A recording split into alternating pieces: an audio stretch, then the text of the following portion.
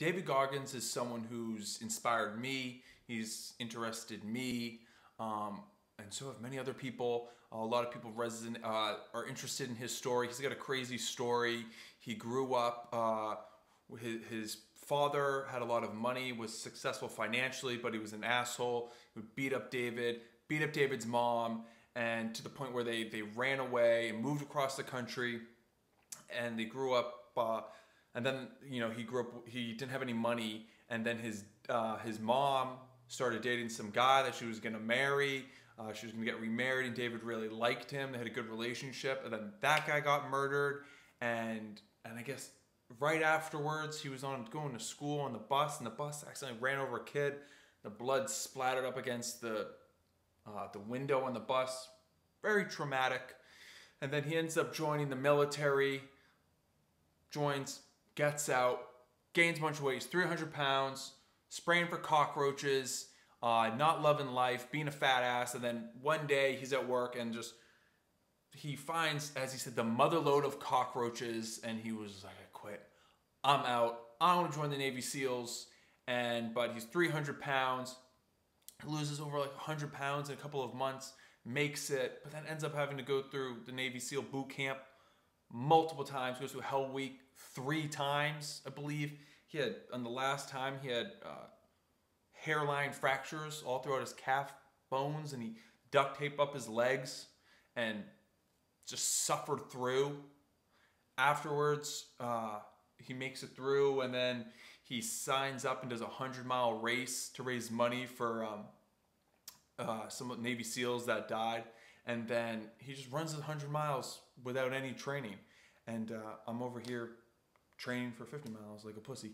And 2 weeks after he runs his 100 miles, he goes and runs a marathon and qualifies for the Boston Marathon. And then proceeds to just run all sorts, just like all these consecutive 100-mile races, 50, 60, even 200-mile races, does all this crazy stuff. And then now he's, like a motivational speaker, a very interesting book. He's popular.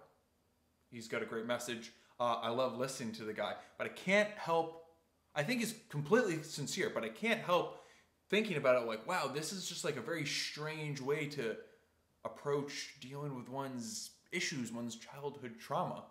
And it seems like it's wildly overcompensating or an extremely unhealthy way to deal with things. Like, I imagine going to a therapist or a psychologist, psychiatrist, or whoever with, this set of childhood traumas, and then the doctor's just like, oh, I know what you need. You need to run 500 miles and you'll be as good as gold. You'd be like, WTF, I don't see the connection. And neither do I. And that's part of what I'm talking about here. Me, like everyone, I've had, my childhood issues. I don't see an immediate connection between running 50 miles and anything that's happened to me in the past. I think with David, and to a certain extent with myself, and anyone that does anything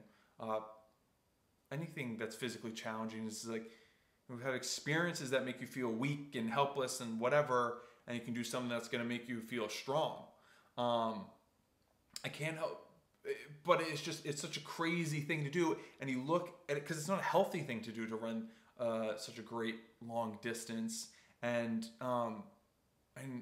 looking at David, like, oh, he does the no days off, on a rest day, he's running 7 miles at least still, and he's in his mid to late 40s, I don't know. And, I mean, it's just crazy, and I just can't help thinking, like, this guy's grew up with his dad beating the shit out of him, and now, as a way to heal, he beats the shit out of himself via making himself run 50, 100-mile races. Like, I can't help but seeing it in that lens, and it's crazy. And then on the complete other end of the spectrum, I think of the story of the Buddha, who his dad was the king, and he wanted his son to be raised without any bad experiences, 0 childhood trauma. So he grew up in the castle, and he wasn't allowed to experience anything bad. And then one day he's like, I need to get out of the castle. And his dad's like, okay, well, we'll make sure that, secretly behind the Buddha baby's back, was like, I'm going to make sure that he doesn't experience anything bad. But inevitably, he sees some sick guy and a dying guy, and is like, what the hell is this? And then he realizes, like, yeah, you know, like everyone dies. Life is suffering. Life sucks. And he was like, oh my goodness, I'm going to go sit underneath a tree and eat nothing but a grain of rice for 7 years, or a grain of rice a day for 7 years until I figure out there's a better way to do things. So the Buddha grew up without any bad experiences as a childhood, and yet he still has to go be a masochist for years until he figures out the way. And I mean, when you get down to it, it's just the hero's journey. It's just the story of everyone. It's the story of human existence. And the first noble truth of Buddhism is that life is suffering. Like, life just sucks. And the only way to deal with it, or a way to deal with it, is by just accepting that life sucks and running a long distance, running 50 miles, running 100, and just dealing with it whichever way that you can answer to yourself. For David, it was to run a gazillion miles. I guess for me, for this time period, it's to run 50. So that's it.